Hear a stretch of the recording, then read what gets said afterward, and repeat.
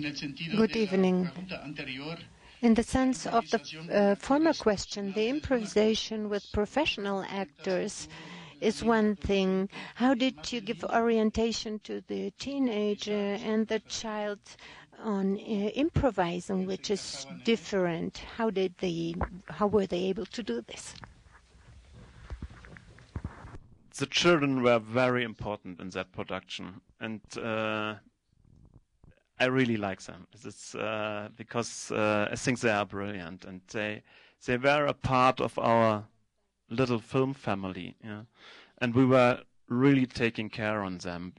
When we were sitting around our big Italian family table, the children were there, and they were always running around, and we were speaking to them, but there was not a kind of special preparation for them. So of course they knew what this film is about, but as I told before, we shoot it chronologically, and so they could get into that story step by step, and so they improvised as the actors did. So sometimes they did not know what will happen. For example, the scene when Frank tries to build the bed with his little son.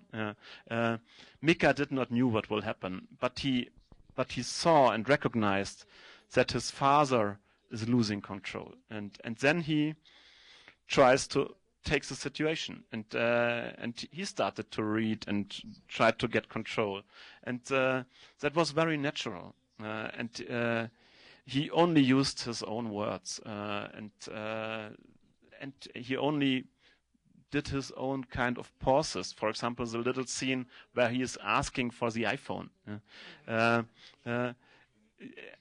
because he was always playing with his iPhone on the set. We got this idea that he could ask for that, and I proposed that to him, and I said, okay, I will ask, and that's the way he did. That was his intention. So he stepped into the situation with, is that the truth that you are going to die? And then he made this very, very long pause. And then he was brave enough to ask the second question, and all his reactions were his own reactions. I didn't say too much in that situations, because usually if you don't disturb your actors or the non-professionals have good feelings for a situation. Yeah? Sometimes for a director it's better not to speak too much, and you can destroy the situation. You can destroy the real emotions of the people in front of the camera, and especially with children, it is difficult. Yeah? And Lily is another example. So when I did the researches for that movie, I spoke to a man, and his wife was died some years ago by breast cancer, and when she was there at the hospital and she was dead, his children were there. He had a 10-year-old daughter. She was a diver, yeah? and a little son. And the daughter, and the story he told me, his daughter was standing at the window. It was a morning, turning around and said, I have to go to training now. And when I heard that during the researches, I was really impressed by that sentence. And I knew from that moment on that this will be the end of our movie. I was sure that there is no stronger sentence than that, because it leads straight back into life. And at this point of the researches, I did not know so many things about our film, but I knew this is the ending. And then I started to look for a little bit older girl. We had the idea that she should be around 14, a teenager. So when you get ashamed when your father is sitting in a wheelchair, and so something like that. And so I was looking for 14-year-old divers in Berlin. Not so easy. There were only 4, and I did a little casting with these 4 girls, and the best of them was Lily. And then I discovered that this girl from the casting was the girl from the real story, from the researchers. And this girl who said in reality this sentence, And I stopped the process immediately. And I told Lily, sorry, Lily, but I really like your expression and the way you are acting. You're a wonderful girl. But I cannot work with you in that movie because it's not possible. It's too close to your own emotions, I'm sure. Sorry for that. And so I decided to take another girl. And Lily started to fight.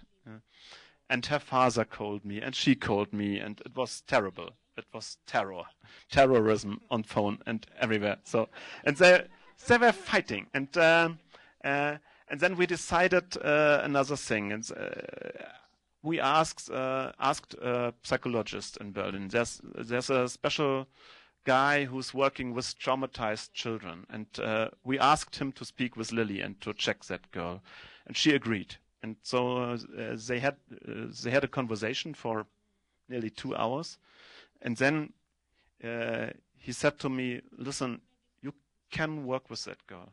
It's no problem at all. She's very strong, and you will see."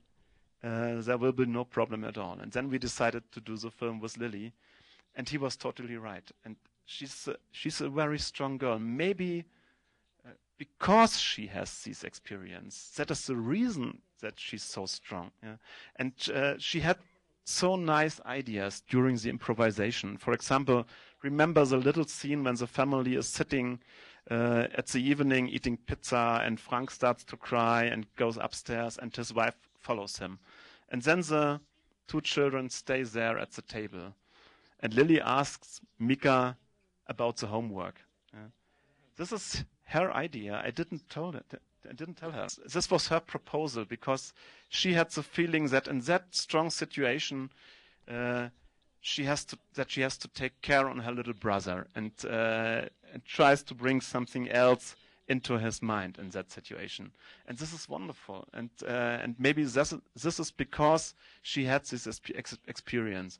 And of course, it was a strong situation when we shooted the final scene of the movie. I was always a little bit afraid of that, and I often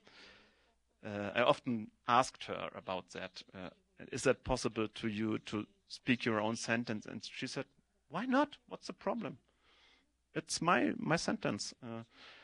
And then we did that, and I think nearly the whole crew, only the 3 to 4 people there, not the whole crew, but we were really impressed, you know, and everybody started to cry a little bit secretly. Yeah? Not Lily, she was totally strong. It was easy to, and then I walked with her through the snow, and I asked her, "How was it?" And she said, "No problem.